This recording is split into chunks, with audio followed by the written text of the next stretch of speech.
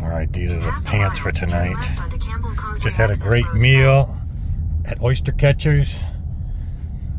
Jesus. Oh my God, it's blinding. It's too dark not to use the flag. Hello everybody. Very good. Please, where are we going? We're going back to the show. We got the craziest Uber driver ever. Yes, hi, it's Mr. Kermis. Very good. You're from Latvia, right? You are from Latvia. Latvian origin. That's right. Yes, I come from there, and I'm taking you to the hotel. We will listen to beautiful music. Okay, yes. And you met a friend from Latvia, in fact. This yes, Janis here, yes, with the Latvian speaker company. Oh my gosh. I'm sorry. Hi guys, it's Charles. I'm not the Uber driver, I'm just someone driving the car. Yeah, so I thought we'd maximize our Uber time here with a synopsis of the day. Dave, what was your takeaway from today? Just when we thought we were safe in the back seat. No, you can't. I'm a It's video. never safe around here. I tell you, I really enjoyed it. You know, at first a lot of the rooms sounded very pleasant, and nothing really took me by surprise too much.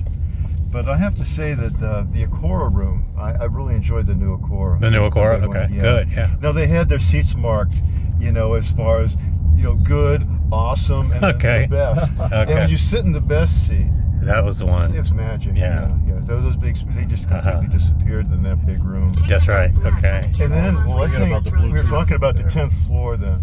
How things were just kind of good before we got to the 10th floor. And Right.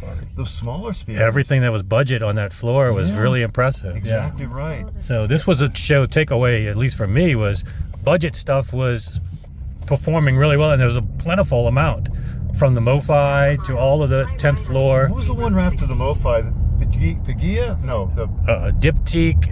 Well, Diptyque's a little bit more expensive, but then we also had the Q Acoustics in a couple of rooms. Yeah. That was even better budget. And then we had the Falcon, the LS35A type ones that were very good. And there was a room with a fellow who's playing like real music. Yeah. Real hard rock and roll. That was Piega, but that's a little more. Yeah, that's a little more expensive. It is. The plasma tweeter.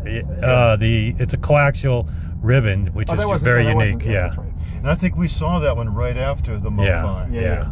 But yeah, that whole floor, the Source Point 10 is of course really a giant killer at that price. That was my first time hearing that. Yeah, for $4,000. Yeah, it's a no-brainer. For me, looking at it, I just have a hard time looking at a speaker that looks like a box. Yeah. Because I don't like box-looking normally, speakers. Yeah. But it didn't sound like what it looked like.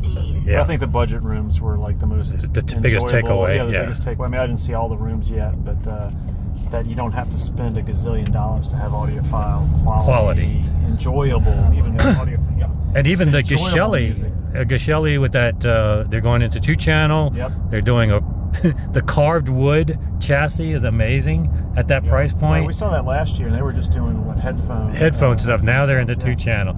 So this was definitely a show for budget-minded audiophiles to find high-quality systems. And even the Margulis electronics are pretty economic. The Rido speakers are expensive, but yeah, for any budget point, you found stuff that I think would be worthwhile. Yep. So that was your biggest takeaway so far. That's your takeaway. Yep, day one. All right, and Charles, you sold some record cleaners today, huh? Yep, number 7 today was great. And by the way, I love the Margulis package. It's you know, everyone says, oh, made in Mexico and whatever. I mean, he's a genius, just like Kevin over at VAC. Yep. Just great.